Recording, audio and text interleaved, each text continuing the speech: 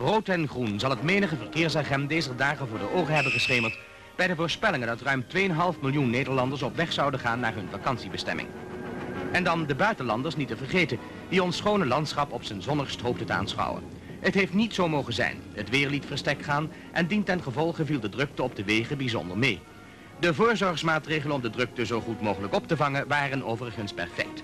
Voor het eerst dit jaar is de hulp ingeroepen van het Rode Kruis. Bij de Rijkspolitiepost bij Linschoten werd bij wijze van proef een ambulance met mobilofoon gestationeerd. Al viel de drukte op de wegen dan nog zo mee, de campings aan de kust waren veelal tot de laatste plaats bezet.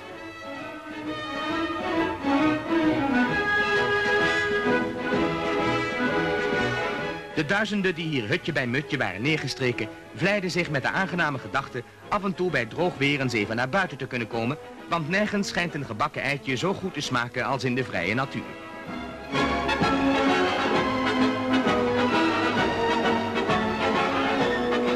Het aantal caravanbezitters wordt elke zomer groter. In Zandvoort stonden ze tenminste bij honderden te wachten op mooi weer.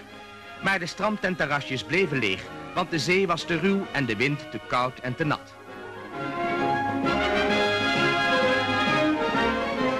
Wie in de hoofdstad verpozing zocht, trof het al niet veel beter. Natuurlijk, hij kon een tocht gaan maken per rondvaartboot, maar dat was niet veel meer dan water combineren met water.